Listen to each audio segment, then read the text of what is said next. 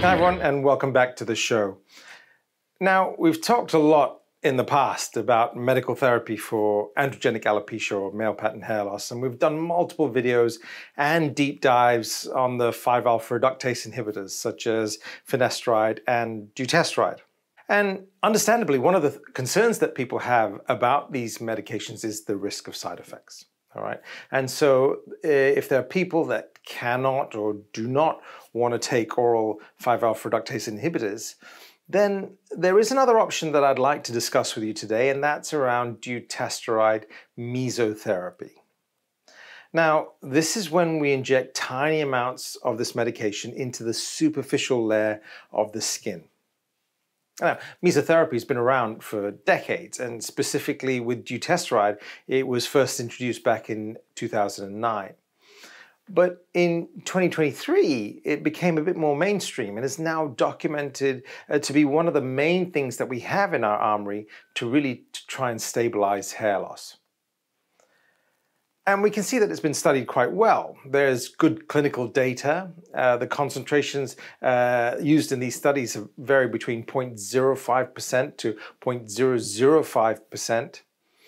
And the outcomes demonstrated, they've shown between 60 to 90% of patients in the studies experienced some degree of improvement. The recommended interval between treatments is around every 3 months, and that's really manageable for most people. And the great thing, like with most other modalities, is that it can be used in conjunction with other treatment options like minoxidil, for example. So, is it better than oral? Probably not. You're probably going to get a higher systemic level and hence effect with the oral medications. But it is appropriate in people who don't want to take an oral 5-alpha reductase inhibitor or who are getting side effects from the oral medication. And so in our clinic, we're performing this procedure, and we do it under a local anesthetic ring block. And we also mix the dutasteride with a local anesthetic as well. And we use a small mesotherapy needle that's just sort of 4 millimeters long.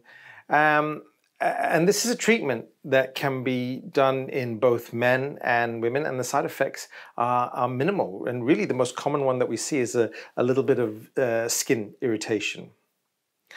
So I hope that you found that useful and a bit of an understanding on what this treatment modality is. And if you're interested in knowing more, make sure you check in with your doctor and get more information.